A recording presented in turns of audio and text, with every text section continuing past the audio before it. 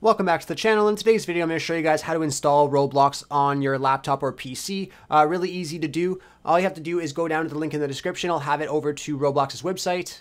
Once you go over to the website, if you don't have a Roblox account yet, you want to go ahead and create one. If you do, just go up to the top right corner and click on login to log in. Once you're logged in, you'll just be on this page like you see me on right here. Once you're on this page, you literally just have to click on any one of these games. So I'm just going to click on Dungeon Quest, for example. Open that up, and then all you have to do to start downloading Roblox is click on the little play icon here, and then it's going to tell you that Roblox is loading. Get ready to play. Once it's done loading, it's just going to pop up and let you know that you have to download and install Roblox. So just go ahead and click on that, and then you just want to follow along these right here. Just wait for Roblox to start downloading. Click on keep.